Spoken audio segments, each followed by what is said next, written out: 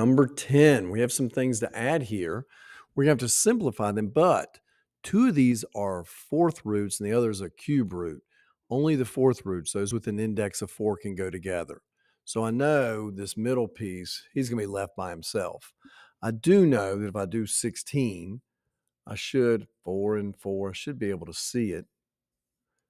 Why did I circle them? I have no idea. They break down to a 2 and a 2. Now I circle them. 2 and a 2, circle them. You can see it's going to take 3 to come out. So you should be able to see this is sort of a 2 cube root with a 2 left inside. These other fourth roots we're going to have to look at. So 80, wow. Let's see, does it have 4 together? I'm going to bet it does. 8 and 10, I can see it now. 4 and a 2. 2 can't go any further. 2 and a 2. And 10 is a 2 and a 5. Now, the marker's not doing great on this board, but you should see that you have 4 2s right here. That's what's going to come out in front of the 5. So we'll have 5 times a 2 comes out. What was left behind? Just this 5 right here. Okay, so if we simplify that, we should have 5 times 2, fourth root of 5, which is 10.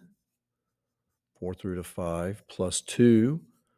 Cube root 2, again, markers being difficult. 32, if I break 32, that's just a bunch of 2s. That's all it is, 2 and 16, 2 and 8, 2 and 4, 2 and 2. Told you, it's just 2 to the 5th. So 4 of them will come out, 1 will be left behind. So I'm going to have a 3 out here. One of the 2s comes out as a single unit, and you have a single 2 left behind. So this is plus 6, fourth root of 2. Now, I can put together things if they're exactly the same. Now, are they? This is a fourth root of Mr. 5. This is a fourth root of a 2. I can't put those together. This is as far as it goes. It doesn't go any further. You can't put things together. The indexes have to be the same, and on the inside, they have to be the same. So number 10, this is as far as she goes. She simplifies to this, but nobody was able to be put together. Let's look at this guy.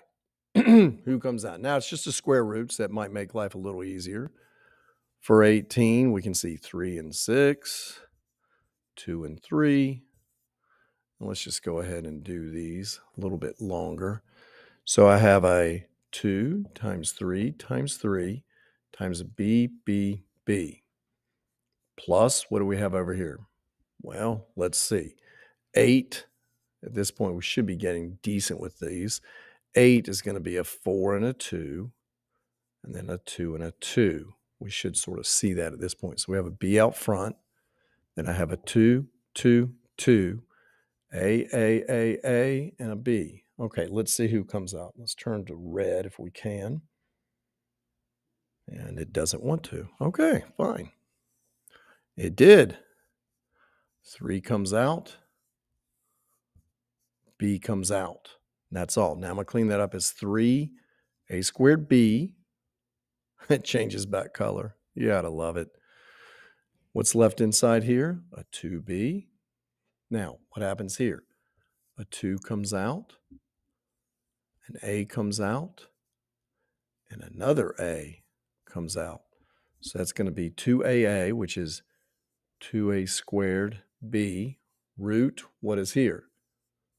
2B.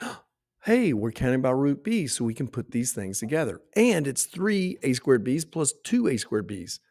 So that's 5 A squared B's. Color change, not me. And then inside here, 2B. Okay, because we can add them because they're the same. This is a 3A squared B plus a 5A squared B.